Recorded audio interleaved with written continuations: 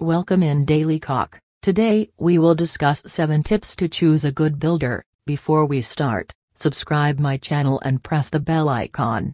If you are going to build your own home, you should be pretty excited. Since this is a huge project, make sure you hire the best builder to get it right. In other words, hiring the best builder is vital if you want to turn your dream into reality. In this guide, we have presented a list of essential factors that will help you choose the best professional to cover your needs. Read on to find out more. 1. Check the past projects of your desired builder. First of all, you should take a look at the portfolio of the builder. You will find a lot of designs and images on their portfolio. If you take a closer look at their past projects, you will get a pretty good idea of their style and experience. 2. Insurance and registration. Secondly, we suggest that you look for a builder that is registered with an authority. Similarly, your desired builder must be insured. In case of damage to your property, you will be able to recover compensation from the insurance provider of your builder.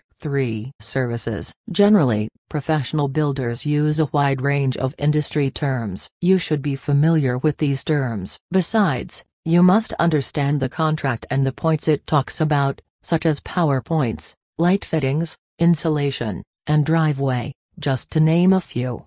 If you don't understand something, you should discuss it with your builder. You should sign the contract only after you understand everything. 4. Get references. After you have made a list of some professional builders, we suggest that you check their references. You should then go to some of their previous clients and discuss their experience working with the builder. If they are happy with the builder, you can go ahead and sign the contract with that builder. 5. Do your homework. If your desired builder has built some homes in your neighborhood, you can visit those homes and ask the homeowners if they were happy with the services they received. This type of honest feedback can help you get a better idea of the skills, experience, and service quality of the builder. 6. Communication. During the interview process, you should ask questions and notice how they answer your questions. If they are not good at communication, we suggest that you look around for a better service provider. 7. Cost. Once you have considered all of the factors described above,